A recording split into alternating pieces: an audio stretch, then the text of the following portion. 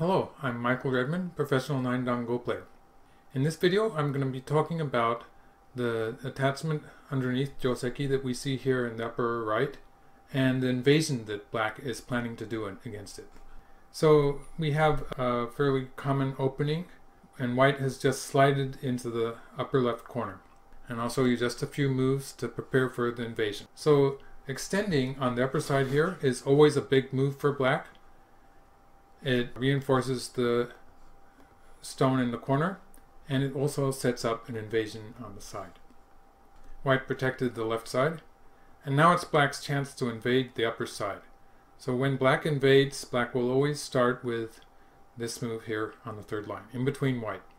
When Black does so, White has two choices, but first I'll tell you that this is the best way for White to answer. Let's also take a look at this move. This is probably not so good because Black will just push out, and it's important to remember that now Black can connect underneath by playing here. So by playing straight down on the second line, Black can either connect here or can connect on this side. It's one or the other.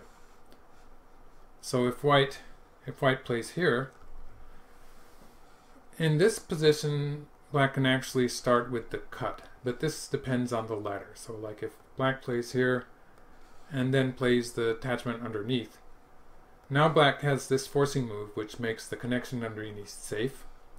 So Black is connected underneath and has cut White in the center with these two stones. So provided White cannot capture a ladder by playing here, we can see that the ladder is going to hit these black stones here. It's going to hit this black stone, and the ladder does not work for White. So this is good for Black. But even in the case that the ladder does not favor Black, it's perfectly alright just to connect underneath. In which case White will connect. Black still has the threat of playing here to cut White off, and White will probably have to answer, and Black can just play away. So something like this might happen, and this is a good variation for Black. White has played a lot of moves that are not really accomplishing very much in this area, and White's whole group here is not completely alive yet. So this is a bit troublesome for White. Also, if White just gives up at this point and decides not to cut Black off with this move, it is actually better for White to play simply a connection on the outside, and Black can just connect underneath here. So in this case, Black has gotten some extra territory towards the corner, making that territory close to 20 points, and also has a follow-up move when Black can play this hane here to cut White off again. So in this case, Black would play a double hane and cut off the whole the group of 4 stones. This is actually something that Black could play immediately. It's a very big move, capturing these 4 stones and extending towards the right side. This makes Black solid territory just in the corner area, just in, for instance, this area. It's already about 30 points. And then there's some extra potential on the right. So this is very big for Black. So it is better for White to play the attachment on the top. When White does this, there's various ways that Black can deal with this stone here.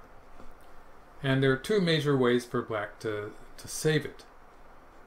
Turns out Black can either play, the simple way is to bump to the left, and White will simply cover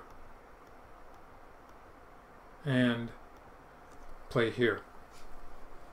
And the virtue of this variation for White is that White has a very solid shape here on the outside, and also is expanding into the center. With a position here in the center, and with White's stones fairly well connected, White does not really have anything to worry about. So this is a minor loss for White. It's okay for White. Another way for Black to play is to play straight down. This is also a tesuji where Black is threatening to connect to the left side or the right side. And White will simply allow that to happen by playing here and allowing Black to connect to the right. In this case, White might just play away. And again, we have a white group that is fairly well connected. We could mimic the previous variation and have white even play here, and that would be good enough. So either way, this is perfectly fine for white. The point is that when white is connected up and pointing out towards the center, it's just some territory that black has gained on the side of the board. And when white played away and allowed black to invade the upper side like this, that was part of the equation. So it's something, a loss that white is willing to take in this board position. If we look at the entire game, I could say that white was getting a very nice position on the left side while this was happening. So this was part of white's calculation in allowing black to invade. And now I will show you the move that I suggest for black being the best move. It's best, instead of bumping against here or playing down, to play the hane here. This move is offering to sacrifice the black stone here in order to get a strong position on the outside. In many board positions, this will be the best move. When black plays here, white will naturally cut. Black can play an Atari from outside and push. So the idea is just to get some extra stones on the outside and a nice position facing towards the center. And this also will reinforce the three space extension that black has here in the upper left. So at this point, white seems to have a number of choices. If white simply plays here, black could even play away. Black could play away. Locally, black A at this point, I'll mark it with this triangle, I suppose. This point is a very nice shape for black to play. But it might be just reasonable for black to be playing away to the lower side, which is also a big point. And already black has gotten a lot of potential profit by playing these stones on the outside.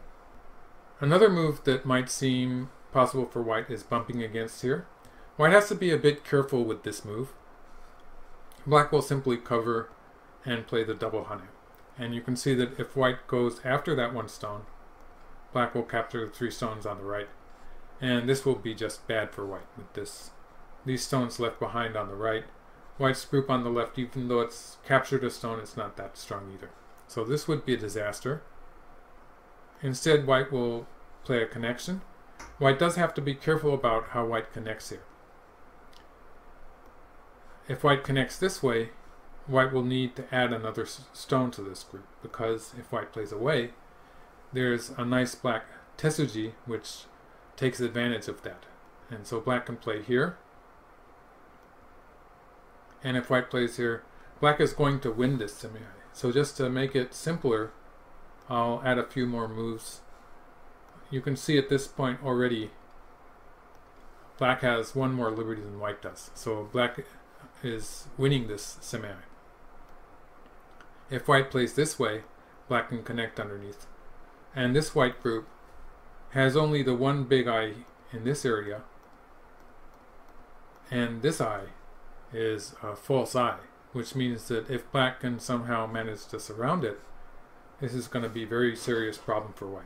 So this is even white's life is in danger in this case. So coming back to this point, white would have to, if white connected here, white would have to add a stone to it, which is a bit painful. So instead, white's correct move is to play the hanging connection here. And in this case, white does not have that problem. White can play away. And this is about even, I would say. Black might play away also. The point is that when white has played the hanging connection, white doesn't have to worry about this move, because white can make an eye here. And in this case, it's a group with an eye against a group that does not have an eye.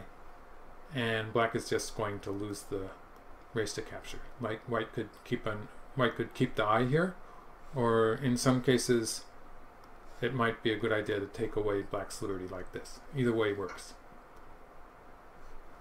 So that's the bumping against. Just to go through it once more, white will play the hanging connection and play away. And this is, black does not have that move, but this will be about an even result. It might be actually better for white to play the attachment underneath. This is quite similar. When white plays the attachment underneath, this is a better shape than bumping against black, but black will counter by playing down here, And for the time being, white has to stop black from connecting here. If white plays from the right, black can bump against white here. And this is a disaster because white's 2 stones here have already been captured. So this was bad. It means that white has to cover from this side. So this does capture the 2 black stones, but black will play this hane, which is the tesuji, to squeeze white. White cuts, and black forces with this move. White will probably just answer that, and black gets a very nice position on this side like this. So this wall, not only reinforcing the whole area here, white's territory on the side is being reduced. White might play here, and black can just play the big point on the lower side. Later on, black will have this forcing sequence, which means that white's territory is not so big. So I'm suggesting that this is the best variation for both sides here, with black playing the hane to sacrifice this 1 stone, and white playing the attachment underneath to get the best position, but it's not bad for black either. So after this, the fight will probably, both players can play away, and black will play towards the lower side.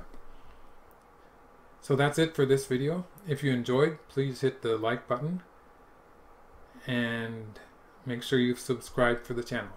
Thank you for watching.